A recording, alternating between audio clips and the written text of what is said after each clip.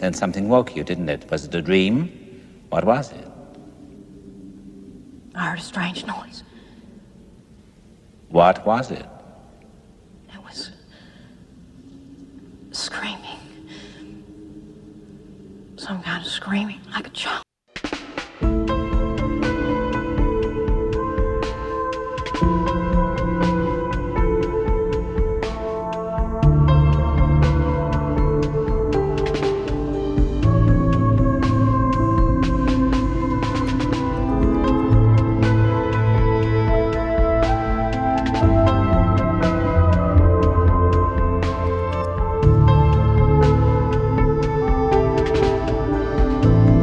Welcome to True Crime Rocket Science.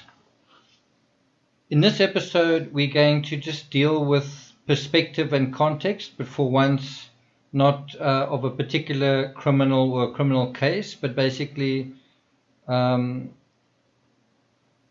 perspective of True Crime Rocket Science in terms of 2019 and then also going into 2020, but also your perspective. This is an opportunity to look back on the previous year, both within the context of true crime and beyond it, and then also to take that context into the future. What lessons do we learn from 2019, not only from what we've paid attention to, but just what has happened in our lives that have mattered to us? And so as I go through the highlights and lowlights of 2019, both in terms of my work and in terms of my personal life, I want to invite you to kind of do the same. I'm not trying to be self-indulgent and, share with or gloat or whatever about certain things. The whole idea is to look back on a year and say, what is the most important or meaningful aspect in the year? And then take that into the next year and say, well, maybe I need to be doing more of this or that in the next year if I want a more meaningful year. Also, what were the aspects that were less meaningful and what can one learn from that? And then also, just in a kind of a general sense, not such a serious sense, just looking at the focus of True Crime Rocket Science over the past year and where it's going to go in the future. And of course, it would be good to get your input on that. I mean, obviously, it matters what you guys want and what you guys think.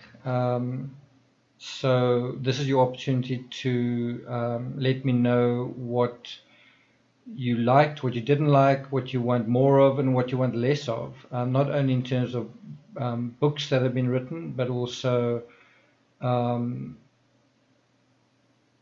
the content on this channel.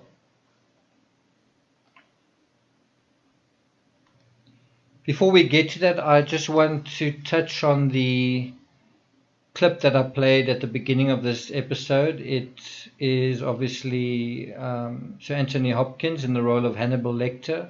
He actually won an Oscar for that role. And Jodie Foster in the role of FBI agent Clarice Starling in The Silence of the Lambs from 1991. And so what happens in this scene, which is perhaps the best scene in the movie, is there's kind of a quid pro quo situation where the FBI agent wants information from Hannibal Lecter. He's kind of an expert in the criminal mind. He's actually I think he's a psychologist himself. He's sort of got education as a psychologist or in psychology. And so she approaches him for basically his true crime rocket science version of, a profile of a particular person. But in exchange for this information, Hannibal Lecter wants something from Clarice Starling. He sort of wants a peek into her mind, kind of at the most vulnerable moment.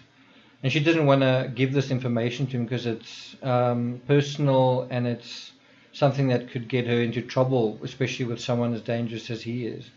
But then he kind of insists, and then she talks about a particular night in her life that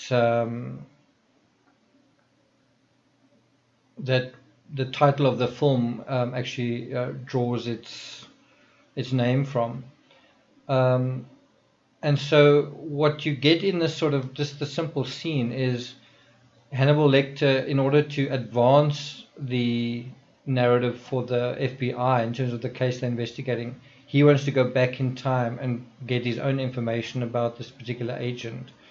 And I just think it's a really interesting way that this scene sort of hinges on the future being predicated on the past and on maybe someone else's past, and just the transactionality between all that. I just find that a very interesting kind of interchange and kind of exchange.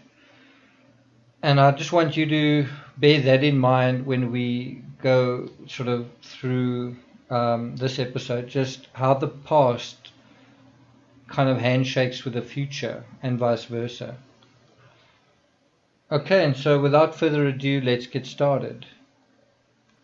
So my highlights for 2019 were wholly unexpected. I didn't plan on the first and the best and the biggest highlight, I guess, which was a mountain bike event called the Karoo to Coast. It's around about 96 kilometers. It's about 60 miles from a little town called Uniondale to the pretty coastal town of Knysna in South Africa.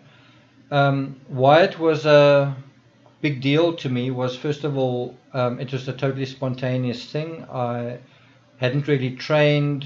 To be honest, I hadn't really been on my mountain bike before this particular race.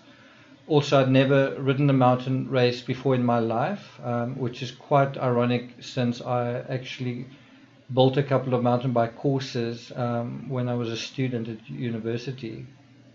I am obviously a serious cyclist. I've done the Ironman, I've done many half Ironmans, many cycle races, including the Cape Argus Cycle Tour. So I'm, I'm not new to cycling, but I'm definitely an amateur when it comes to mountain biking. And I was on quite a long training ride with some friends of mine, and one guy sort of just mentioned casually that he was doing the Karoo to Coast. And since I'd just published a book and I was wanting a break from the keyboard and just wanting a little holiday, I guess, just something completely different, I thought that would be awesome. I would love to just go and do this race. And there's a lot more to the story. The guy that I was talking to, I'd sort of been at a bachelor's party, or whatever you want to call it, a bachelor's get together on a fishing boat, and I'd gotten quite sick, and all the guys had sort of been very they'd caught fish very well. I think I'd caught the first fish, but from then on I didn't feel very well. But in any event, I felt quite emasculated by the whole thing, and the fact that this guy was doing this race, I think some of it was also just wanting to restore a little bit of that aspect. There definitely wasn't, I think, an ego aspect, but there was also just wanting to do something different and wanting to do something challenging and all that kind of thing. And it turned out to be very, very, very challenging. As I said, I'd never done a mountain bike race before. This one was hard anyway, just because of the distance, and it was also, 96 kilometers on a mountain bike is totally different to 96 kilometers on a time trial bike or a racing bike. It feels about 2 or 3 times further, if not more. And so the race started very hard. It was pouring with rain. It was cold. A cold front moved over while we were riding, so we had rain. There was literally snow that was falling, not on us, but I think it fell overnight. It did rain on us quite a few times, very cold rain, and also hail and wind. The sun came out a few times, went away, went behind clouds. It was a very weird day, but also a very, very tough day, and a lot of people just gave up. And sort of got onto trucks, and there was a constant stream of trucks kind of from halfway where people had just given up. And I'd kind of set in my mind that I wanted to do this, and so giving up for me wasn't an option. And so it was a very tough day. I could go on, I could make a whole episode just about that day, but yeah, it was a very hard day, and I really had to grit my teeth. And for about 4 weeks after the event, I still felt that the ends of my fingers didn't have any feelings in them. In the beginning, I thought it was not frostbite, but a kind of cold induced nerve damage, and I later found out that it was actually because of the vibrations of the bike going downhill, like at speed. And there were some sections that were about, I think, like 15 kilometers worth of downhill. You've got to brake, otherwise you go too fast. And there are corrugations in the tracks and rocks and all sorts of things.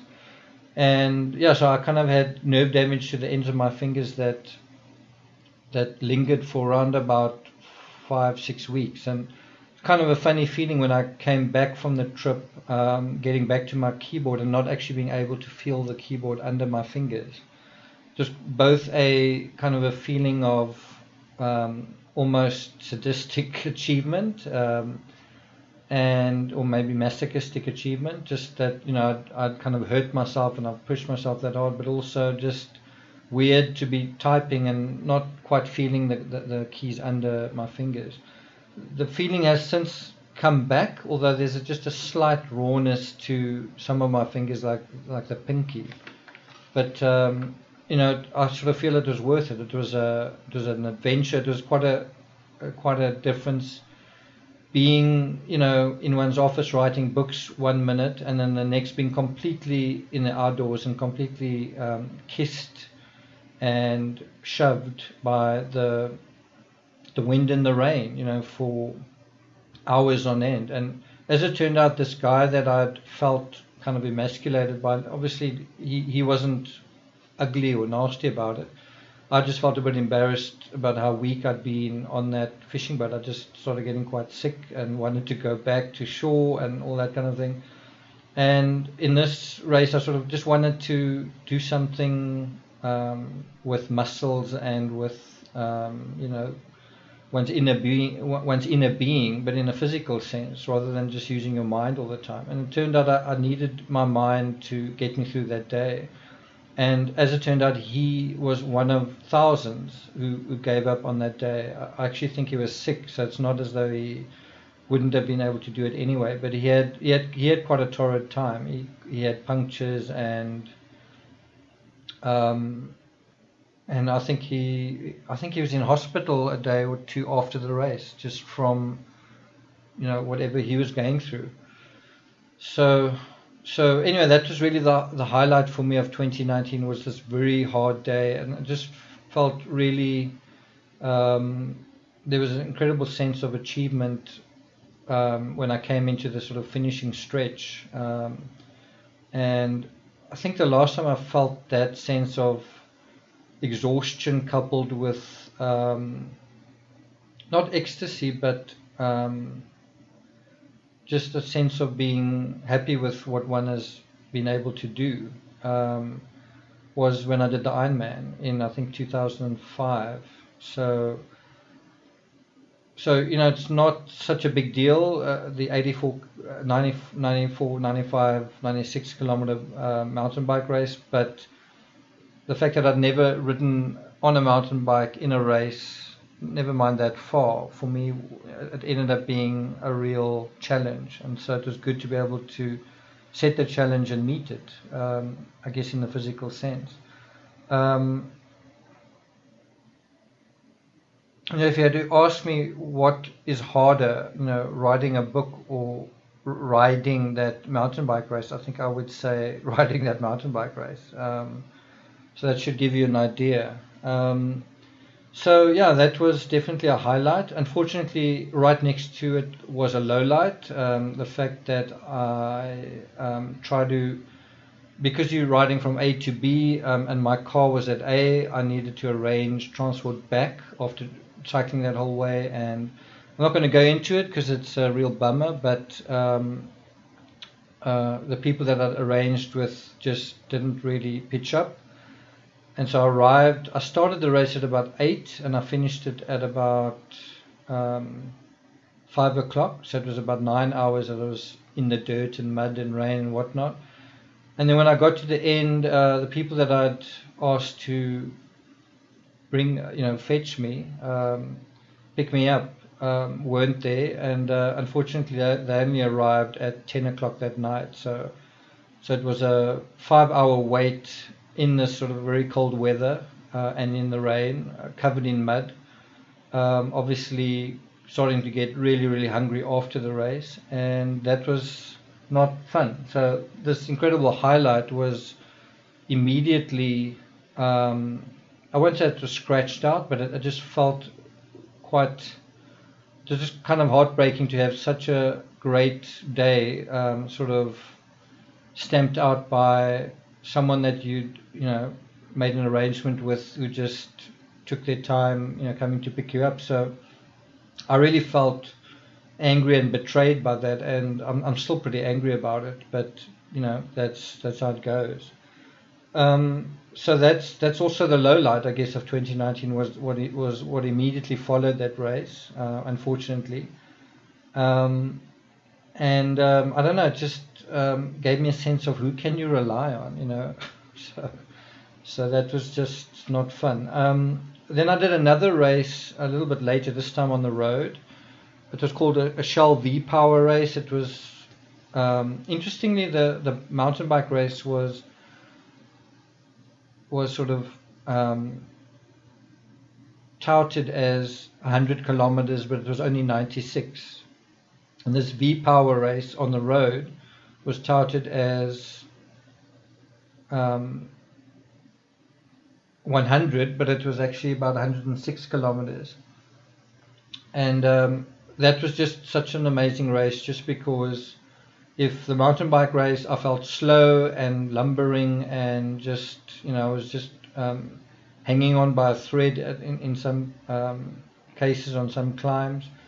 This Shell V-Power, I really felt strong. I really think I raced very well. I think I kind of raced the perfect race given my preparation. I basically gave pretty much 99.9%. It was just, I just felt like I'd executed it very well, very tactically very well, and physically very well.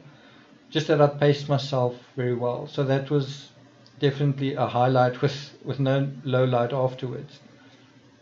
And then I think the third highlight was the trip to Europe in the first quarter of 2019, where I went to Portugal, France, and the Netherlands. I'd never been to Portugal before, and I'd never been to the Netherlands before. And I'm actually Dutch. I'm from Dutch ancestry. So yeah, the last leg of that trip was very kind of a spiritual experience for me in many ways that were actually quite deep.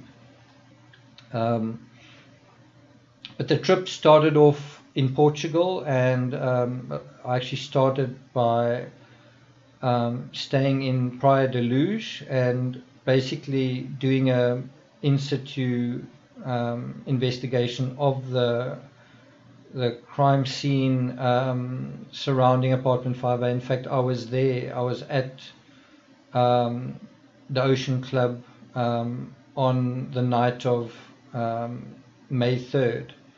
And I did some experiments, and I did some on-the-ground research, literally, and I took notes and photos and so on. And that's something I want to put into a book called Deeper into Darkness. So I've written a book called Deep into Darkness, and that book ends I wrote that book just before I went to Portugal. So Deeper into Darkness, which hopefully will come out in 2020, talks about the insights that I got having written 4 books on the McCann case. What did I learn by actually being there? and so that's pretty interesting. I mean, the night that I was there, retracing the steps was very, very, very interesting.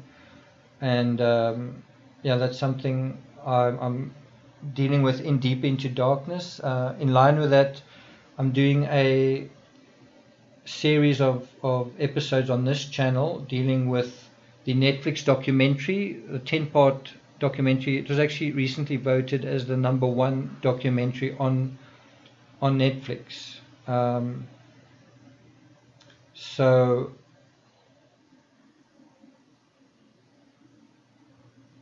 I think there's quite a lot to talk about there. So I'm going to be going through the reviews that an analysis that I've put together in a series on this channel. So look out for that. But then I also went to France after that, and I literally retraced the journey of Vincent van Gogh. And in South Africa and the Netherlands is Van Gogh, not Van Gogh. Yeah, so when I was there, that was also just a very meaningful journey that I took. I visited where his yellow house used to be in Aal, and then I went by train, also retracing the journey that he took in the summer of 1890 in June, the last 2 months of his life, and then he went up to Auvers-sur-Oise in sort of north of Paris. I also went to Paris when I was there, and yeah, I looked at his grave and the various sites that he painted, and I actually ate at the restaurant where he ate it and where he stayed. And that's a journey I'm going to be taking you guys through also on this channel in June and July of this year, commemorating the last journey of Vincent van Gogh, and you know, that's on the 130-year anniversary of his death. So I'm looking forward to doing that. There's also a chance that I might be going back to the Netherlands this year to continue what I was doing when I was there last year, but that's also kind of part of a highlight and a bummer, but I'll tell you more about that during the series. Then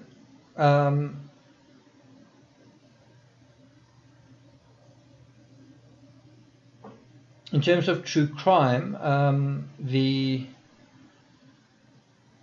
way that I found out about the Bloody Valentine documentary was quite funny. I was obviously trying to set up this YouTube channel, and then I remembered that, you know, a crew had come into my home and recorded me for hours. I think it was over 3 hours that they just interviewed me and asked me to respond to questions and ideas and certain things, and I'd always sort of wondered what had ever happened to that. And then I thought it had just been left on the cutting room floor, and so on a whim I contacted the producer, and the producer said, no, it's coming out early next year on Netflix. That's what he said.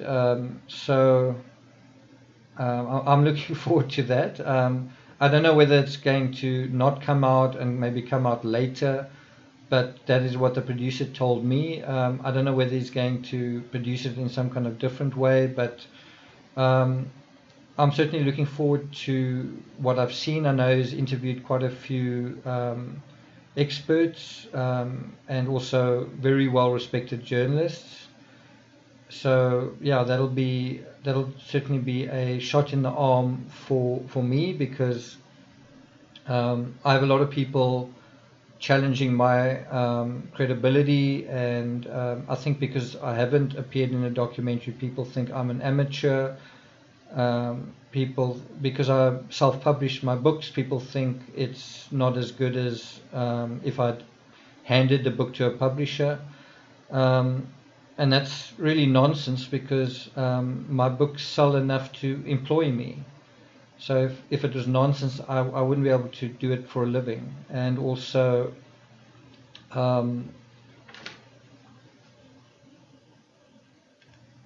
I choose not to go the publishing route just because it's so time consuming and tedious and laborious. And if you want to bring out these narratives timelessly and sort of before everyone else and be competitive, then it doesn't help going the publishing route. I brought at least 5 or 6 books, maybe even more, before the first book was published on this case. And ironically, when the first books came out, people complained. Like they said, how can you know anything? That was their complaint. And that's the reason that I wrote them as quickly as I did, was to show this is how much you can know. And you sort of wonder what's going on. People are interested in true crime, and then when you provide a narrative, they criticize you. It's just odd. Anyone is, if you don't like something, you're welcome to ignore it. You don't have to read something that you think's defective. Just don't. You don't need to listen to something or someone that you don't agree with. Just don't. Go somewhere where you think it's better. That's all. It's as simple as that. So something else that was kind of a highlight that had nothing to do with physical activity or true crime was Avengers Endgame. As a narrator, as a storyteller, as someone who writes for a living, I just found the way that Kevin Feige, the guy at the head of Marvel, the whole MCU, I just thought he did a great job in bringing out a series of movies, in terms of the Marvel characters, the Captain America movies, the Iron Man movies, the Thor movies, which I really enjoyed, and all the rest, and then putting them in a kind of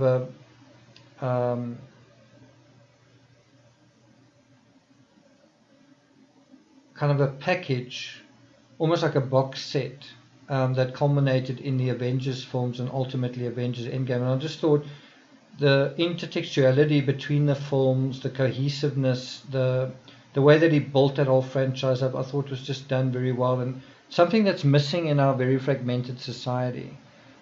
This continuity is really what is missing. We are so disconnected, and so to have stories that are that resonate with one another and that continue, and where you have these very long story arcs, is something that I think we need in our own lives. We need arcs to our own stories. We need an identity and a thread running through our own stories. And so, I was very impressed by what he did. I was impressed by the finale, and even Disney and Star Wars can take a leaf out of his book, just on how to work hard to develop the identities of characters and make you care about stories, right, and storytelling, and and that whole thing is going on. And bear in mind, the whole Avengers franchise is the most valuable in cinema history, so it's really, really groundbreaking, and just shows you how important it is, again, just for stories to make sense and to be taken care of. To care about your stories, and know how to care about them. I mean, one could argue that with Star Wars, people haven't known how to care about a story, and you don't care about a story by pandering to the public, and that's one thing that I don't do. I don't sort of sit down and say, okay, I'm going to write a Chris Watts book. What does the public want? I write about what I think is important. I care about what the public thinks about, but I'm certainly not pandering. And someone actually accused me on Reddit recently of intentionally misleading people. That just shows you how little these people know about what you're actually doing.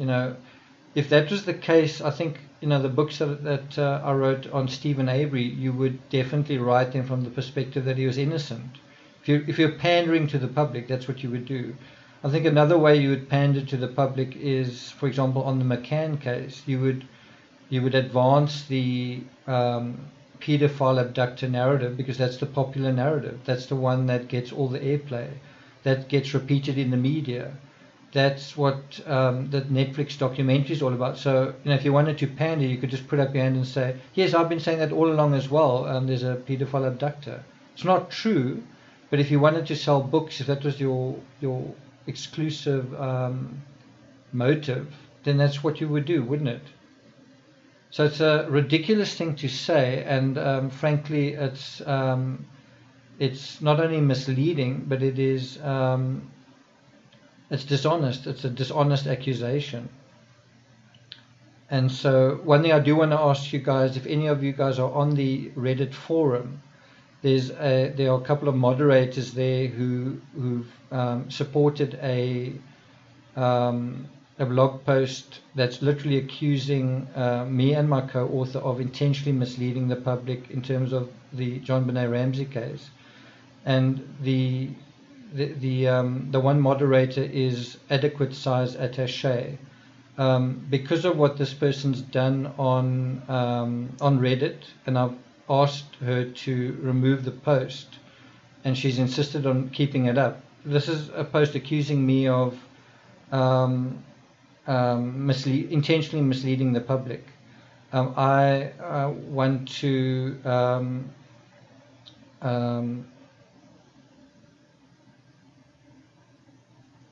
have this person pay damages for that particular accusation, and I just need that person's name so that I can send a letter from my attorney. So just like in the Marvel movies, there are sometimes real consequences to when you make certain statements about real people, and I take accusations like that attack my credibility very, very, very seriously. I do this for a living, and I don't appreciate people who actually tell lies in public, making claims about me personally and my work personally that aren't true. And I don't know whether they think it's a joke, or whether they seriously believe what they believe, or whether they think in their opinion it's valid, but it's not valid. I don't anywhere make claims to sell books or whatever, make false claims that I know aren't true to sell books. I don't do that anywhere, and I've never done it anywhere. So someone saying that I'm doing that actually needs to be taken to task. So if any of you are on that Reddit forum of John Benet Ramsey, and you know the forum moderator, Adequate Size Attaché, and there's another moderator there as well, I've contacted them directly, and I've asked them to take it down. They've refused to do so. Instead, what they've done is banned me. Please let me know. Like, if any of you listening know who these people are, let me know, because I just need to get the addresses of these people, and then institute a claim. So if you do know something, please you can contact me on Twitter direct message, or various other ways. You can email me as well. If you don't know, just keep your eyes open. If you're on those channels, just keep your eyes and ears open, because they will eventually reveal the identities, or someone else will. So it's just a matter of time. And I think that's definitely the early lowlight for 2020, was having to deal with that. And so let's move on to something else. My 5 best books, I think, from 2019, I think, are mostly the last few. I think Oblivion was probably the best book I've written so far on Chris Watts.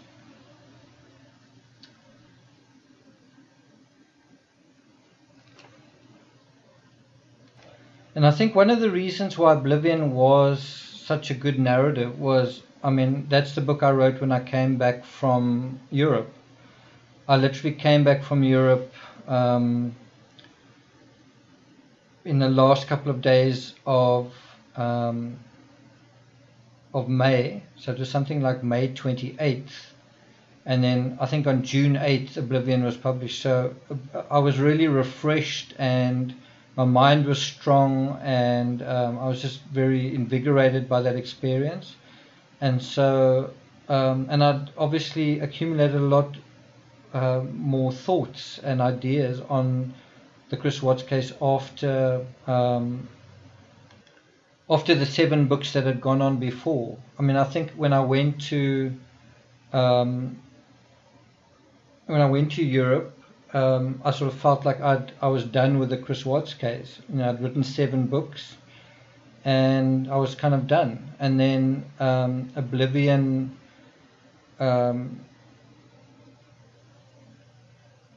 Oblivion sort of went further than Annihilation, which was basically just talking about what Watts had said during his second confession, and Oblivion went further and just said what was true in the second confession and what wasn't, what did actually happen. And so Oblivion is probably the one of the best books to read if you want to get the True Crime Rocket Science version, the final version of what happened in the Chris Watts case.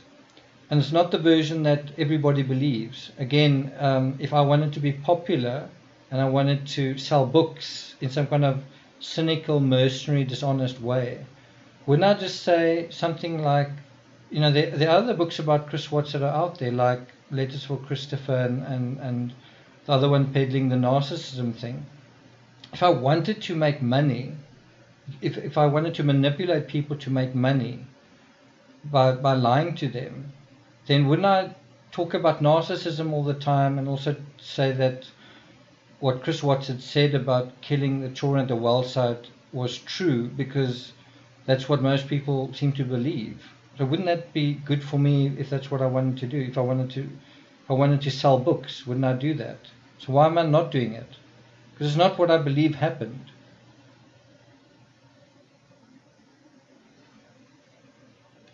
And that's why you can trust this channel far more than so many of the other channels that are out there. What I think is quite amazing is that having stuck to this rare commodity, which is the truth or what appears to be true, as unpopular as it is, it's certainly been enough to get people to buy into it. Truth is really a rare commodity out there. And you've got to ask yourself, you know, who can you trust? Who can you rely on? And I mean, I was in that same boat after that mountain bike race. So it's just, you know, and the answer is the best person you can trust and rely on is yourself. But then you must also make up your mind who is trustworthy and why. So yeah, so I would say Oblivion was one of the best books that I wrote in 2019. I also rate Incel very highly. It was an extremely difficult book to write. What I was trying to do was tell the Incel story, but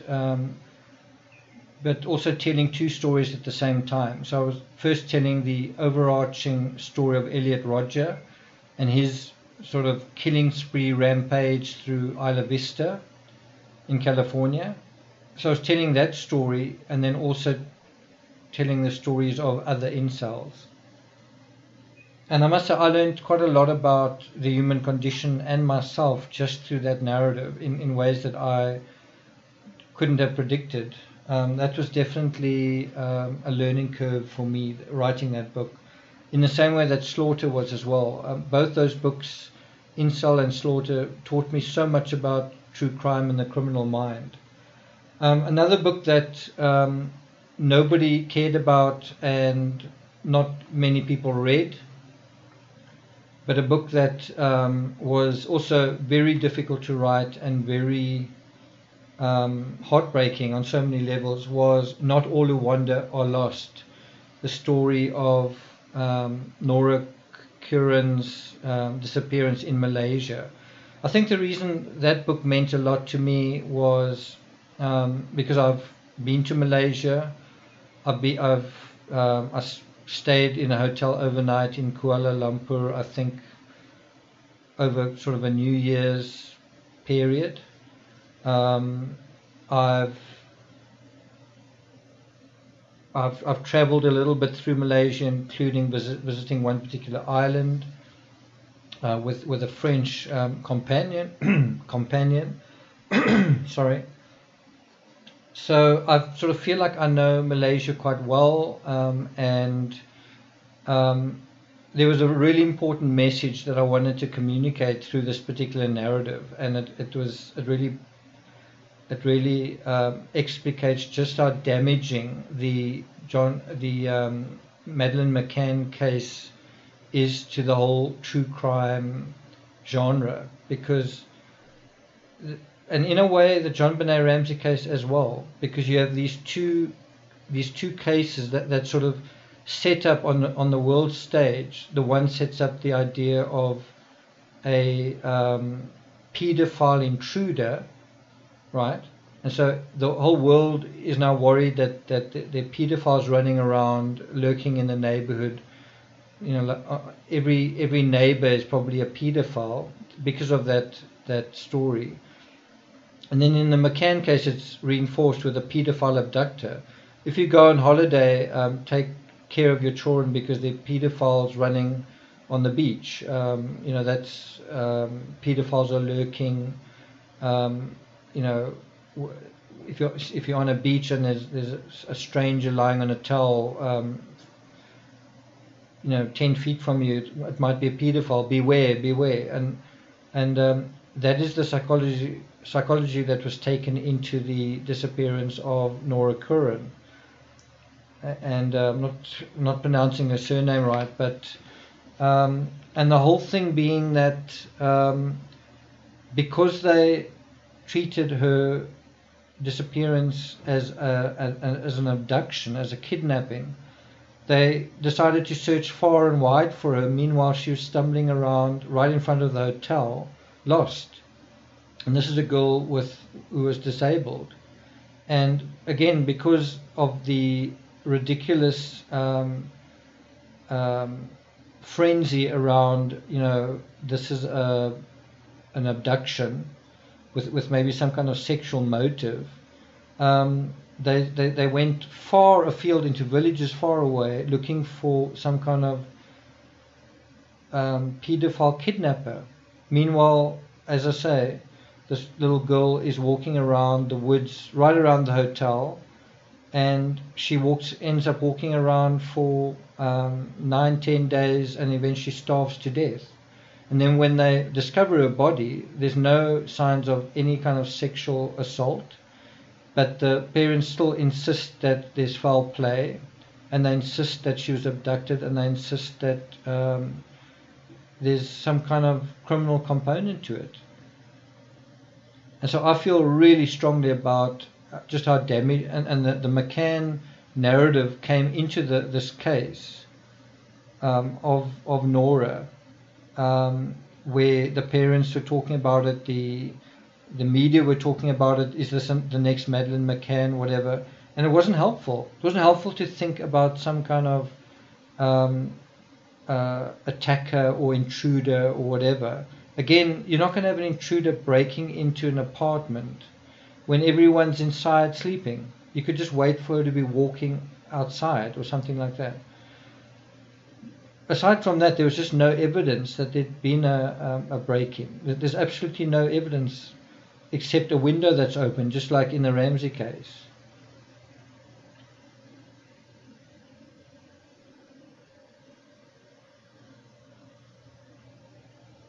And then as recently as I think December, the parents, Nora's parents, went into the media saying they've conducted a second autopsy and they're waiting for the toxicology report, and they're still talking up the story of foul play. They're still saying there's a criminal element in the case, and that's not what the police say. The police say there's no sign of a criminal element. And so you've got to ask yourself, why are the parents insisting that there's a criminal element to what happened to their child? And it's essentially exactly the same thing that the Ramseys and the McCanns were saying about their children, that there's some foreign alien intruder element that has happened to their child. That's what happened. It had nothing to do with them. It's some unknown, invisible phantom that did whatever they did. It's not anything they did. It's some phantom. Look towards the phantom. There you'll get your answers, right? So besides Oblivion, Incel, and Not All Who Wander Are Lost, I think Murder Most Foul was also one of my best narratives. Some of my readers have said it's one of the best books I've ever written. I always find it ironic when people say that and then you see it's been reviewed 4 times or whatever it is. And that's something I want to appeal to you guys. If you've read a book that I've written, and however you feel about it, if you've enjoyed it, please review it. If you've hated it, please review it. But whatever you do, please leave reviews. Please get into the habit of leaving a review. I promote my books using your reviews. Even if you leave a negative review, I might occasionally talk about what you say in the review and explain something or whatever it is. So it's so important to leave a review. The more reviews you leave, the more my books get a kind of credibility of its own, which basically just says many people have read this book, right? And I sort of jealously look at Sherilyn Cadle's book, even though it's got a 2.5 out of 5 rating. I think it's been reviewed over 300 times, whereas my first book's barely been reviewed 70 times. So I'm very aware of that, and it means a lot to me whenever I get a review. It's something that I look out for every day. So part of my daily ritual is, getting out of bed, going to my office, opening up my computer, and the first thing I look for is, are there any new reviews? And invariably they're not. Even though I've got so many books out there, it seems to take quite a long time for the reviews to come through. And so each review that I do get, there's a little bit of a thrill because there are so few of them.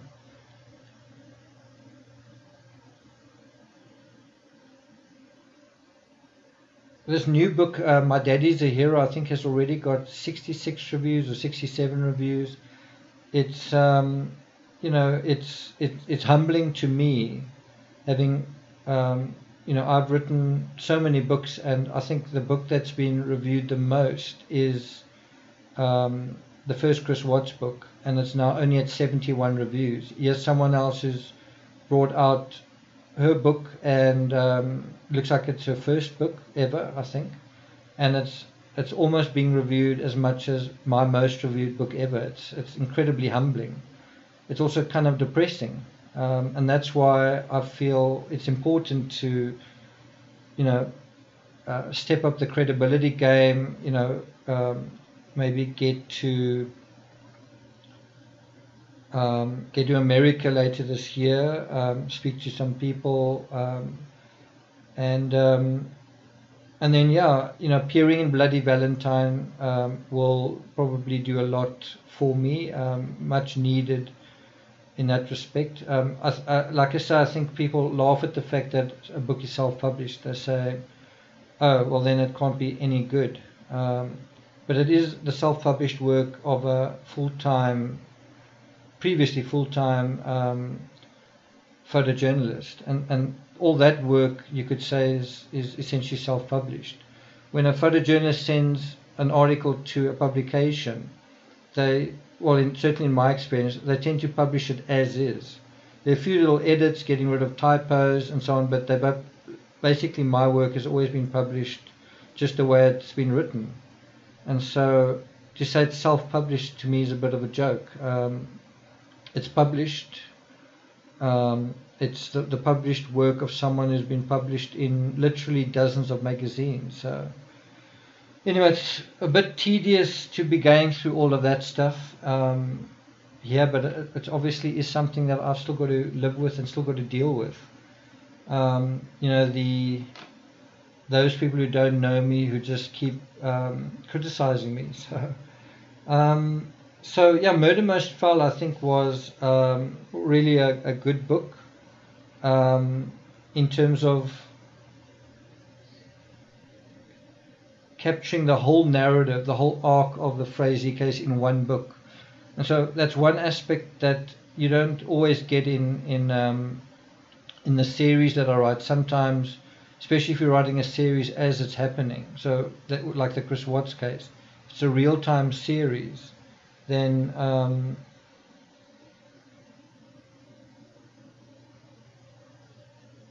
you're not getting that whole arc in one narrative.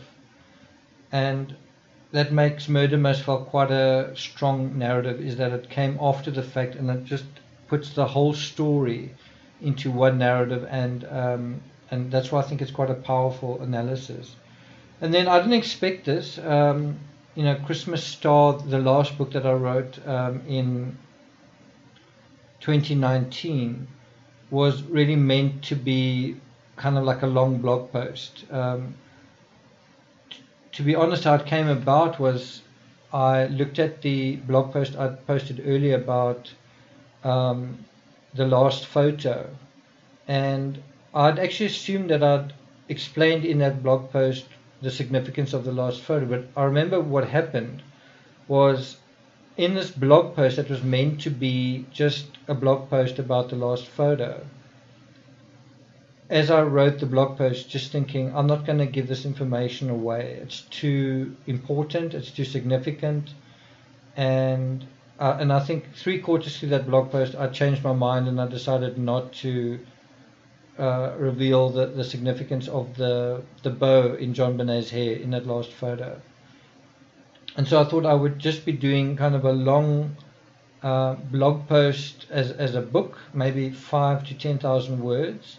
And so Christmas Star was meant to be written over 2 or 3 days, and that was it. And it ended up being quite a comprehensive book. I dealt with the bow quite extensively, and I learned quite a lot just from that simple book. And it ended up being took about 7 days to write 25,000 words, and it turned out to be quite a strong narrative on its own, and strong enough for me to count it in the top 5 books I think I wrote in 2019. So in 2020, I think quite a few exciting things are on the cards. One of the things I'm going to be doing are audiobooks on Patreon. So instead of recording audiobooks for Amazon, which is what I originally thought I was going to do, I think I'm going to start by putting them on Patreon.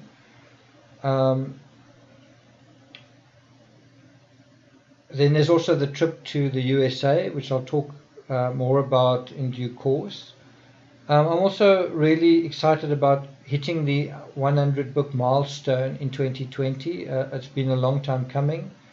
And I'm also looking forward to transitioning away from so much book writing to other things. Hopefully the Bloody Valentine documentary will lead to other TV appearances and things like that. And then there's Patreon. I must say I'm quite enjoying that. I'm enjoying being paid for my content, and I'm enjoying the crowd there. And I'm looking forward to producing more and better content on Patreon. And so there are a bunch of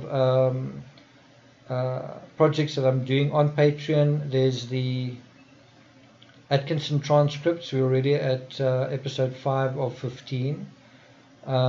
There's some in-depth analysis of the John Bonet case that I feel is a bit too sensitive just for YouTube. There's also the debunking of the Netflix series. I think I'm going to put up maybe the first 3 episodes on YouTube, and then I'll put the last 7 on Patreon. So I think I'll do it like that. And then yeah, like a couple of books that are likely to come out in 2020 are 2 more books on Chris Watts. The one is Silver Fox, Wedded Husband, Wedded Wife, which should come out towards the end of January, maybe early February. And then Post-Truth, which will come out much later than that, maybe around about June, July. And then besides that, I'm not sure exactly what the other books are going to be, but I have four books left to write to reach the 100 milestone, and 2 of them are going to be Chris Watts books. The other 2, as I say, I haven't completely made up my mind. Something else that I'm going to be dealing with on Patreon, although I might do a few teasers on YouTube, is The Last Journey of Vincent van Gogh, and I will probably be doing that in June and July. So I will be taking you through the journey I took through Europe, retracing his steps. This is on the 130th anniversary, around about June, July this year. So that's definitely something to look forward to. I may also go back to the Netherlands, but that still remains to be seen. Okay, and I think that just about wraps it up. I'm looking forward to hearing about your highlights and lowlights of 2019, and then also what you're looking forward to, especially from True Crime Rocket Science in 2020. So if you've got any thoughts, anything you want to point out, please let me know. If you haven't subscribed to this channel, please do. I'm hoping to get to about 10,000 subscribers, especially with the Madeleine McCann series. So we'll see how that goes. Yeah, if you have any suggestions for content that you'd want me to put up, I'll certainly consider them.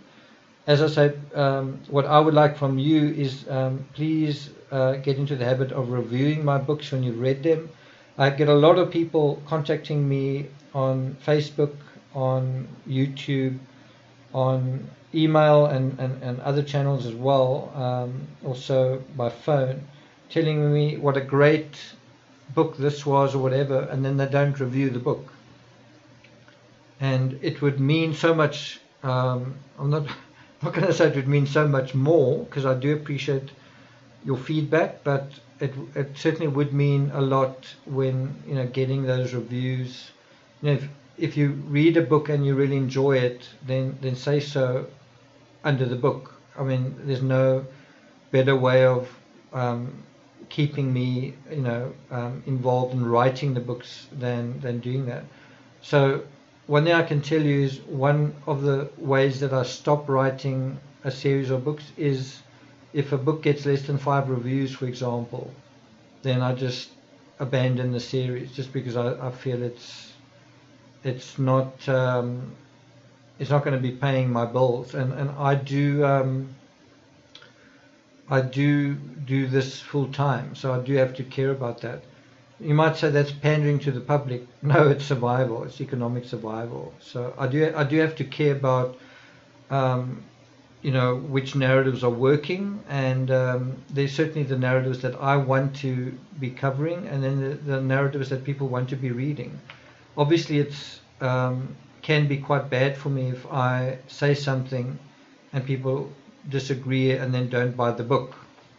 But unfortunately, that's the risk that I take. The Chris Watts case is a good example where I could have gone with the version that the children were killed at the well site. That's what he said. I just don't believe it.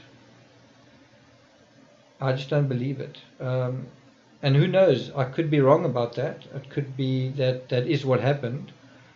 It just doesn't make any sense if that is what he says. His version doesn't make any sense.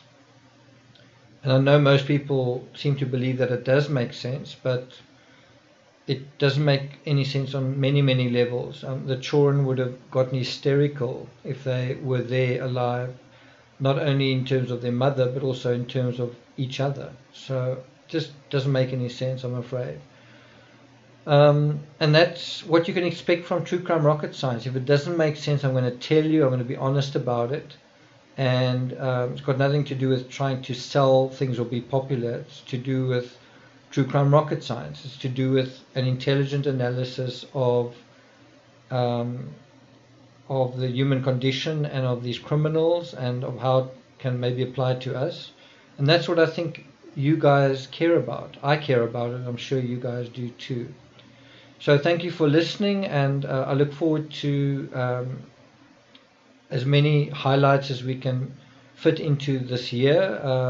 Hopefully we can fit in a few. The year does seem to be off to a bit of a fraught start with the missile strike in Iraq.